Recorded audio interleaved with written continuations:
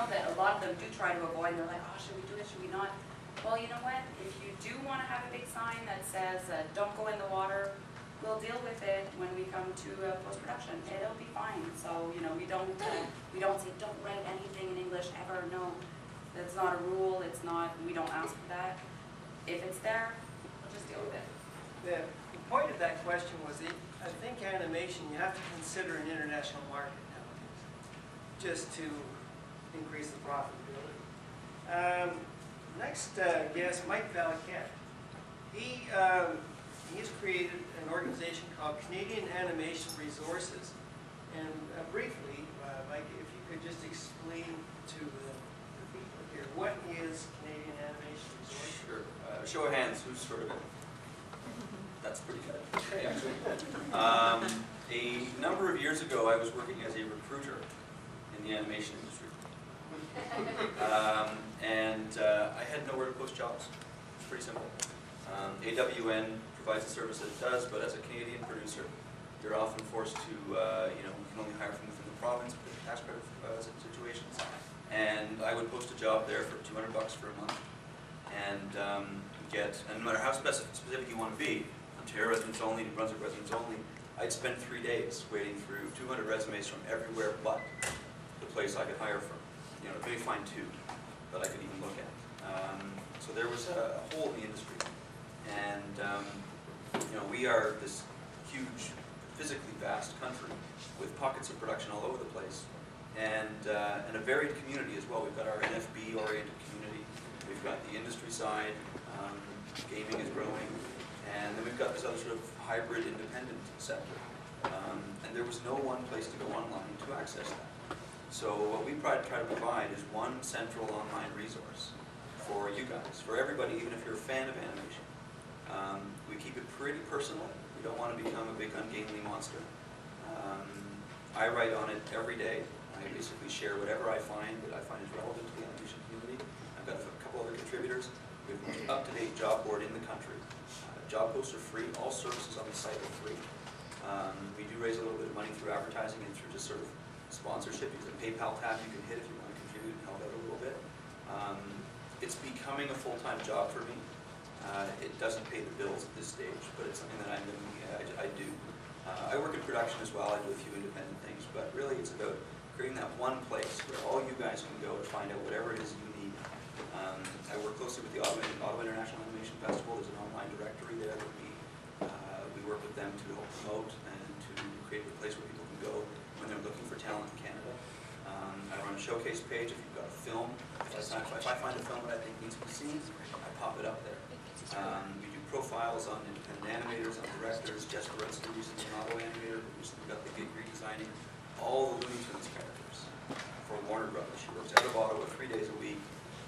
I've been doing an interview with her for the last 3 months, and I barely caught it in time when this thing went live, and everybody was posting their interviews with her, and there was all this backlash because, oh my God, you changed Bugs Bunny. But this is where you can go to find this stuff. If you read Cartoon Brew, if you read Cold Hard Flash, if you read AWN, you need to add kind of animation resources to that list. This is where you're going to find the information here in Canada. Great. Sounds like a worthwhile resource, and if you're in the animation industry, at some point or other, you're going to always be looking for work. Film business in general. And games. And games, yeah. Joseph Gillen, if you check out his biography, you're going to find a variety of interests and endeavors. One of them is designer of tattoos. You can show one little bit there. And the other thing is he's been a fashion model, runway model. Listen, in the alleys of Montreal, he looks great. That was 30 years ago. Yeah. And he's a writer. He's just released a very highly regarded textbook on special effects for animation. He's in the process of writing another one. He's also a musician. Now, the point of me running all of these things out for you is, my question is, do you find, as an animator, do you find that all of these other aspects add to your abilities as an animator? Yeah, I would have to say the answer is yes. One thing I find about animation, and I find in almost every animation studio I go into, you find a lot of really diversity, a lot of diverse artistic talents. It's easy to get a band together in an animation studio because there's always a lot of musicians. And for me, one of the reasons that it's really essential is because animation is a very work-intensive, laborious process. It takes a great deal of patience. If you're working on a feature film, you might go 2 years before actually, 3 years before actually seeing a final result. You know, everything finished and in place. Same as working on television shows. You work on each series, it goes out the door, you might not actually see it for a really long time, so the feedback loop is really slow, and I find that being able to pick up a guitar and play some music, and it's kind of instant results, instant gratification, and I use it to keep from going insane in a way. And also, when you study music, or if you study painting, or I don't know about modeling because I did that very little. You must have dug really deep to find that. But All he had to do was look at those eyes. yeah. With music also, I find you learn a lot because composition and pacing and timing. As a songwriter, I learned a lot about storytelling. It's also very important to learn about, especially timing and the spaces in between the notes, which is very important in animation to know when not to have everything moving, when to slow things down and change the pace. And music is very much like that, and I find they do feed off of each other. And everything that I do, whether it's underwater photography, which is something I'm really involved in as well, and like in my workshop, I talk a lot about, as an effects animator, studying life, studying everything, studying the elements, studying everything I see. I mean, the whole reality experience is a special effect. Everything I see every day is a special effect, and I try to make that point. So, you know, I think anything you can do outside of animation that doesn't get in the way, that doesn't, you know, distract you to the point of not being able to get your job done is a great benefit. I think having a variety of interests is fantastic and healthy and helpful. I've noticed that any animation studio I worked in, you couldn't get a band like that. Yeah. At Disney, we actually had so many people who wanted to be in the band. We ended up with 2 drummers and 5 guitar players and like 7 singing girls and, you know, 5 horn players. I mean, we had this huge band, and we played the Christmas party every year. It was fantastic.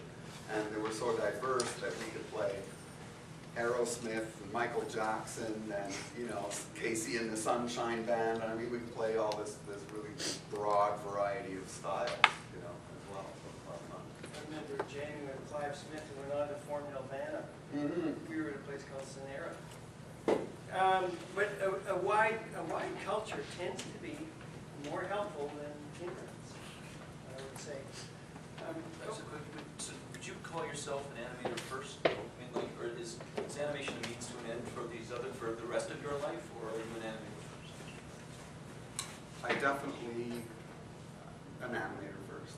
Yeah. So that is who you Yeah, are. absolutely. I wanted to be a musician first, Okay. but I discovered animation came a lot more naturally. I have to work at music a lot more. It's really my calling, and I can't deny it, and I love it, and it's always come first. Okay. Within the industry right now, you're all hearing talk about a recession. I don't know about you folks, but I've been through many recessions. You kind of just roll with it, I guess. But are you finding the current lack of funding to have a profound effect on the animation industry right now? Would you have any views? Actually, everybody that I know is in animation right now is working. The problem that we have in LA is that shows are going to London, or right now, a whole bunch of stuff is going to Vancouver. So Pixar just opened up an office there, the Middle, NPC, like a whole bunch of different companies are opening up offices in Vancouver right now that, you know, so that affects our business in LA. So some of my friends have gone to Vancouver because that's where the work is. So they're working, which is good. And I mean, actually for us, a few years ago it was worse because we had the writer's strike, and we had the threat of the actor's strike, so a lot of movies were not greenlit.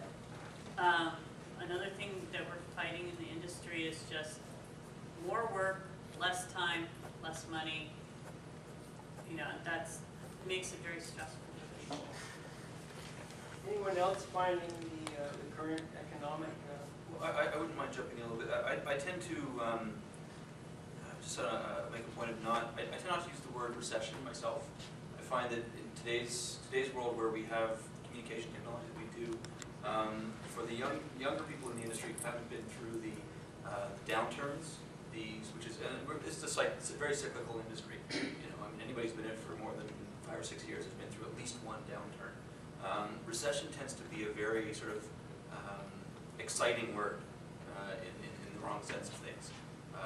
Downturns lead back to upswings. We're seeing right now the industry's been through a big one over the last couple of years. Ontario seems to have weathered it at this point. It's bouncing back. There's a lot of work in Toronto. Ottawa's done okay.